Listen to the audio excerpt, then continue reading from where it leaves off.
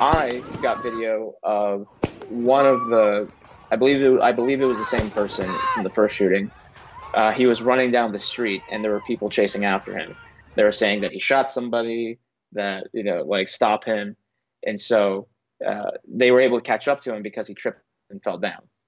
And that's when they said, and then that's when they were like saying, "Get him!" And they jumped on top of him, and there was a struggle for the rifle for a few moments there, and the gunman fired off multiple rounds, and he hit that one person that was attacking him in the arm at point blank range. The reason why people were far away from the Kenosha County Courthouse is because police had declared the gathering an unlawful assembly because there was essentially a riot going on. They were throwing bricks, rocks, bottles, and fireworks at the cops behind the fence. They were using armored trucks kind of as cover to push them away from the park.